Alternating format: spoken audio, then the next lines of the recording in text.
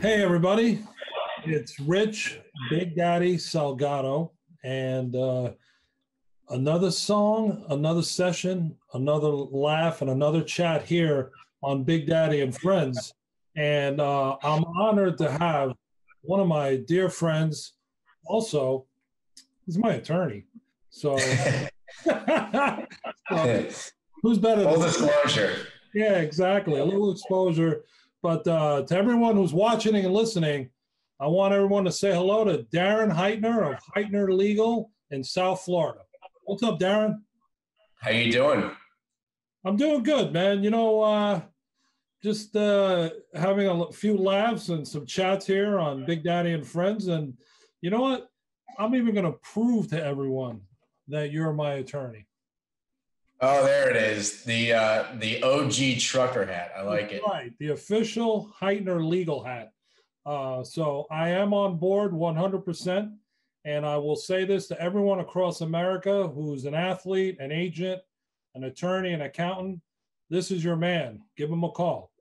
But anyway, Darren, so let's start from the beginning. You went to the University of Florida. You wanted to be an attorney. What got the wheels rolling? Well, it's interesting. I went to University of Florida without any intention of being an attorney. And I say that even when I knew I was going to go to law school. I thought I was going to be a sports agent. And in fact, I was. I started a sports agency in 2007. I actually interned 2 years earlier with a group, Career Sports Entertainment, CSE, led by Lonnie Cooper, Keith Grunwald, Mark Carmody, Molly Fletcher. I mean, they were big time. Maybe less so of a talent agency these days, but I got my feet wet and I loved the experience working with baseball players, with coaches, broadcasters, you name it. So I went back to UF. This was 2005. And, I tried to think, how can I start to make a name for myself? How can I learn more about that industry? And I created Sports Agent Blog. And I created that December 31, 2005, still around today, 15 years later. We're about to celebrate 15th birthday. Wow. So 2 years later, it was sort of like, all right, I spent this time building relationships. I've learned more about the industry I want to be a part of. If not now, when? Let's give it a shot. So I started up a sports agency from scratch. And it was nuts. I mean, representing basketball players, putting them overseas. I remember we represented Carl Krauser and some other names that some of your listeners may be familiar with. We represented professional bowlers with their marketing, baseball players, and so on and so forth. And so I went to law school in 2007. I was there for 3 years. And during those 3 years, I kept building and working on the sports agency, continued to do that for a year afterwards. But in that year after law school, I found myself practicing law. And I quickly realized I enjoyed practicing law more than the time, effort, and energy I was spending on the sports agency work. Yeah. And what's really cool about it all is that now, sitting here, really 13 years after starting up my own sports agency, I'm not a sports agent. I don't procure opportunities, but a lot of my clients are sports agents. And because of that, a lot of my clients are athletes because the sports agents feel comfortable referring me to their clients. So I'm, in a way, still right in that same profession, just with a different hat on. I'm not an agent. I'm doing legal work for athletes and agents. And, I know that feeling because for years, everyone thought I was one. And I'm like, I'm as far from being an agent as you can be. I'm an insurance not a sports agent. And it's funny, my AOL address, now I'm aging myself, but when AOL was, I guess, AOL 1.0 or 2.0, I sat there and I Googled for email addresses, and here I am with SPTS agent, the AOL.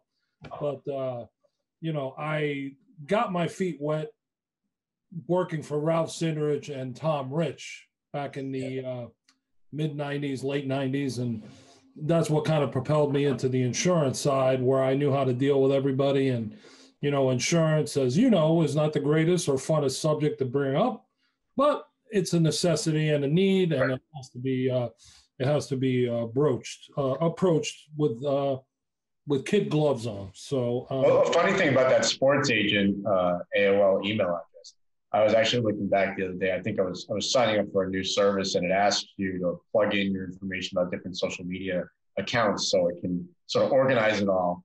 And I looked at what the URL is for my LinkedIn account, and it's linkedin.com/in/sports agent. So I'm not a sports agent, but I'm like in the same boat as you. It's like, all right, well, someone sees sports agent, so he must be a sports agent. And yeah. I spend a lot of time correcting people who right off the bat say, oh, Darren, yeah, he's a sports agent. No, well, not really. So. No, and you know what? It's like I said earlier, you know, you've done work for my company, and you know, you everyone knows who you are, and highly recommended. And when anyone in your sector or my sector is looking, I send them right to you. So I appreciate that. You know, because I know what you get. You're getting professionalism, you're getting response, you're getting answers, and there's no dawdling. It's all right, next. But yeah, when I started my firm, I mean, one of the major things, obviously, you want a lawyer who knows his stuff, right? And who is an amazing advocate and is aggressive when needs to be, cooperative when should be. But one thing that I thought was really lacking in the legal profession was active communication between lawyers and clients. And a gripe that I heard quite often was that clients would be upset with the lack of communication from their lawyers. And even when they finally heard from a lawyer, you know, it was lackluster. And so I really built my firm almost 7 years ago now with a key construct, that being we would be active communicators, and everyone gets my personal information. You can contact me any time of the day and you'll get a response pretty quickly. I mean, hey, you contacted me 30 minutes ago, 45 minutes ago, and here we are doing a podcast. So proof. Exactly. To everyone out there, remember, servicing is the most important thing, and you get it from Mr. Heitner. So thank you. And I have to thank you again for your quick turnaround. So of course, anytime. It's awesome. So one of the things that I think our listeners and viewers should know is you've written 2 books. Mm-hmm. Tell us about those 2 books. So it was somewhat random. I think it was 2011 or 2012. I received an email from an individual at the American Bar Association who said that they were looking to create a sports law treatise and asked whether I would be interested in it. And again, I was either 1 or 2 years into practice, maybe 3. It could have been 2013. And I jumped at the opportunity, of course. So what I developed was a book that ultimately was named How to Play the Game, What Every Sports Attorney Needs to Know. And I read that. You sent it to me, and you even autographed it. So yeah. I hope you still have it somewhere around. I have it. Yeah, you do. No, but it was pretty. I can move my camera. There's a whole shelving, and it's over there. So there's 2 editions now, and what's pretty cool is, I mean, the second edition I think came out maybe 3 years ago now, and just yesterday I received an Instagram direct message from somebody who I don't know, but they got my attention right away when they said "Go Gators," and she said that her boyfriend really wanted to purchase the book for the holidays to receive a copy. And I guess on Amazon, it's either hard to find or extremely expensive. So I sent her a link right to the American Bar Association. And look, I mean, it was, writing a book is very painful, but rewarding. It takes a lot of time. You know, when you first start, the words just pour out. And then when you get near the end and the editing and so on and so forth, it's somewhat akin to torture, to be honest. But, I'm so happy that I had that opportunity. I love to read. I love to write. I wrote for Forbes for 6 years, Inc. for 4, and now at Above the Law, and obviously Sports Agent Blog. And so, I'm very thankful for having such amazing opportunities very early in my career. And I'm not naive to disbelieve that it helped me tremendously in growing. And the thing that's funny, and you talk about books, I was actually approached recently by one of the big sports writers up here, and he wants to write my book. Oh, yeah. And I'm like, well, wow, that's an honor. An honor. And, I said, I'm going to have to change the names around a little bit to protect the innocent, But, the big joke is that if I did write a tell-all book, that I would have to probably leave all the earnings to a charity because I'd have to live on an island with no communication. I hear you on that. I mean, it's especially someone who's a lawyer, right? I mean, I have to be cautious to not violate any attorney-client privilege or other confidences between myself and my clients. And it certainly is a challenge in writing a book because you want to provide as much personality and as much information from personal experiences as possible. So I wrestled with that in writing the two versions of my book. And, I wonder if I ever do it. I've thought about that. If I ever do a tell-all, I may as well kiss my actual career goodbye because no one's hiring me ever again. But I promise you this, if I did a tell-all, it would be extremely interesting. I could say the same exact thing. And I think the reason that you're successful and I'm successful is because people trust us and they know we're going to work hard for them. And, we don't kiss and tell. There's no reason to do that because we're not looking for that attention. We're looking to do the right job and protect the client and their family and their reputation and so on and so on. So they're, in joking around, I always laugh and I think about it, but you know what? Is it really worth it? No, not at all, because I'd rather go to bed at night knowing that at least people can trust me and understand that, I've been in this game a long time now, and, I know everybody and their mother, and they know me, and what you see is what you get. I give you a service, and I give you my word, and that's all I can live with, Yeah. Yeah, think about it from my perspective. I mean, because I work with so many individuals and companies that consider each other competitors. I mean, let's say with the sports agents I do work with, if I were to ever violate confidences, I'd never have another client again in that space.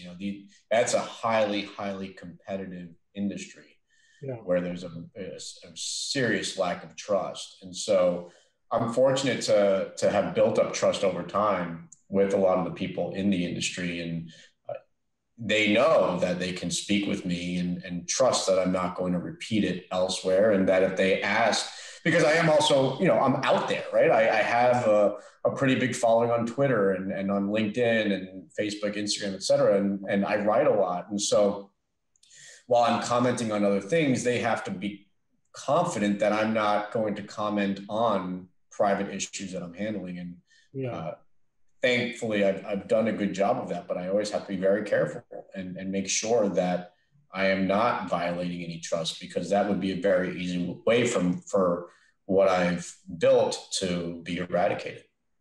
So, one of the things that I always get into is what are you currently working on now that's different than what your current practice is?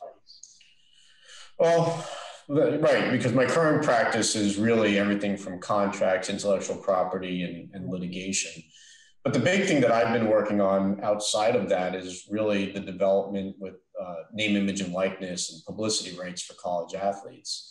I was actually on the phone earlier today with a reporter who is trying to get as much information as possible as to, where are the opportunities and what businesses are going to be sprouting up to try to take advantage of what really should be a multi-billion-dollar marketplace that's going to be created just by virtue of the fact that college athletes will soon be able to market their publicity rights for commercial gain. So, I'm trying to figure out where I want to be in that space. I think the easy answer is do what I do currently for professional athletes, which is, again, reviewing, negotiating contracts, making sure they're protected from an IP standpoint, handling litigation if it does arise. And we have to imagine that there will be some issues if players don't perform according to contracts, et cetera. but do I want to do something above and beyond that? And in what capacity? So I think that's something that, we're here in December of 2020. The state of Florida is ready to enact its law on the subject July of 2021. So there is some time, but before you know it, we'll be there. And so that's something that I'm considering outside of my general practice of law. Well, I'll tell you one thing. I don't know anyone else who's all in like you are in regards to protecting the athletes and now the college kids. And again, that's what I would say, a college kid. Look, you come from a background that you're not that you're not intelligent enough, but this isn't your expertise, your area of expertise. You need to always have the right professional. And if you're looking at your name being used and, they're making gazillion dollars and you're not getting a nickel, well, Darren Heitner is the guy that you need to get on your side so that you have a total understanding of what is going on and what you have to look forward to in the future and so on and so on.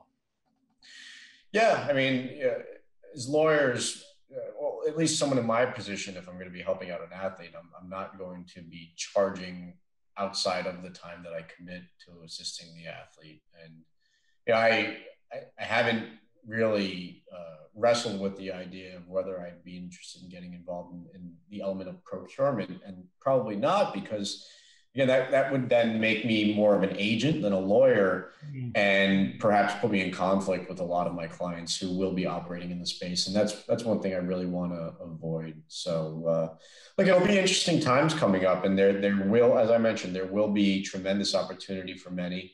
And I guess outside of that, what am I working on and interested in outside of my general practice is I'm pretty politically motivated, and I know that's hard to fathom in today's day and age, where depending on what side of the aisle you sit on, you're going to receive a lot of criticism. But I've started to get involved in local government, and I'd like to expand my role in the future. And so that's something that I just happen to be very interested in. Well, I get roped in being, every time I'm on Fox, oh, you're this and you're Mr. Right and all that. I'm like, where do you see me like walking with the American flag wrapped around me, or vote for this guy or vote? Totally not my gig. This show is non-politics, none of that. But well, I'm laughing too, because as I see, you're going to have to negotiate our marketing deal. And you know what marketing deal that is? No, what's that? We're both wearing polo. So we're both re-advertising. I mean, I guess the people that are listening can't see it, but anyone who's watching, wow. I mean, that's what's the price tag on this? I don't know. Well, listen, you're the attorney. I was sitting there the whole time looking at it going, we're both wearing the same logo. Wow.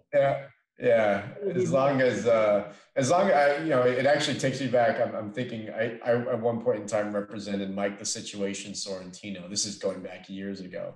And I remember when there was this whole controversy over Abercrombie. He was wearing Abercrombie on the show. And I think Abercrombie sent him like a letter that he needs to stop wearing the product and whatnot. And it became this whole ordeal. It was sort of like a reverse name, image, and likeness dispute. But I hopefully Polo actually would appreciate that we're not tarnishing their reputation, right? No. Two distinguished gentlemen on a national format promoting. Come on. Yeah, right. There you go. Free, Yeah. Yours is more fashionable because you're in sunny South Florida. Mine's a little more heavier because I'm in the Northeast, but still we're sending out the same message. Good. We have a cold front right now. It's beautiful down here. Best time of the year. What's it, about 60 degrees? 55? Right now it may be. This morning it was in 40s. Ooh. Yes, that's blistering cold for it is sunny Florida, but South Florida. Let me get it right. But anyway, so now one of the stories that we discuss here, and it's funny. Food. So we have two stories that I'm going to enlighten you with in regards to food and bring back a little bit of memory. Remember the one time we met at our favorite spot there on the east side in Manhattan, Sarge's Deli. Yes. Oh, yeah. I remember that like it was yesterday. Yep. Yeah, that was a good time. Well, that was a good time. You, me, and Brooke was there too. My wife was with us as well. That was significant. Mother. I don't know. Sarge just doesn't seem to get enough love. It's never like in the conversation. No, and you know what? They are. Let me tell you, I've been eating in that place for over 30 years, and they have great service. They're 24/7, and I think they're only closed one day a year. Really? I know Andrew. I believe his last name is Feingold. And I've known him for years. And I used to go in there for what was called the letter B, which used to be turkey, pastrami, Swiss cheese, coleslaw, and Russian dressing. Okay. Like a mountain. Yeah. So, I don't eat that way anymore. So I avoid Sarge's, but I have to go in there to see him for one. And two, also, at least enjoy a half of one, but everything in there. I mean, my matzo ball soup there and split pea soup, my two favorite things they used to be. I was like, I'd have that sandwich, but I'd have the soup while they were making the sandwich. Oh, wow. I would throw down in there. So that's a big meal. Yeah, that's a big meal. And then obviously I was able to introduce you to New York's best pizzeria, Umberto's, and where me and Jared kept. Yeah. And those are some of the stories that we like to share. When we see when I have guys on the interview that I've broken bread with in the past. So that's. I found some of the best times that you have with friends and family is when there's food involved, right? Oh, absolutely. It's and then one of the. I may not show it on my body, but we eat a lot in the Heitner family. Listen, I will tell everyone, if you follow Darren Heitner on his social media, they're in a restaurant, I think 4 times a week. And I see some of those meals and I'm like, my tongue is ready to like go through the screen. Yeah, it's not a 2-course meal usually. It's 5 at a minimum. But yeah, we love to eat in this family. That's you're picking some great spots. Yeah. Well, I guess I should give a quick plug to my wife, who started a social media account on Instagram that's, I guess, close to 20,000 followers, Florida Date Night, and she's just crushed it. I mean, we get invited to a bunch of places just to snack on some of the food and talk about it and do a lot of giveaways and stuff. So it's been fun. It's definitely a little bit out of my element, but I like it. Imagine if I had that kind of job. Oh my Lord. I just took 50 pounds. I'd put it back on in probably a month. Yeah. It's but that's good. Please send Brooke my best as well. Will do. And then lastly, I turn the mic over to you. So now I say, okay, Darren, ask me something that you want to know about me or you want to let people know. It's all in your court. Well, I mean, I know we've talked about the origin of Big Daddy. I know your involvement of sport, but I actually don't know how you ended up in the realm of insurance. So, why insurance when obviously you have all these connections in the world of sport and you can probably, exploit them for whatever purpose whatsoever, but why insurance of all things? A guy that I grew up with, he was in the insurance business. And, I was living in Pittsburgh at the time, and he came out to visit me. And, as you say, I know a lot of people. So I had introduced him to some potential clients. All of a sudden, he signs them all up.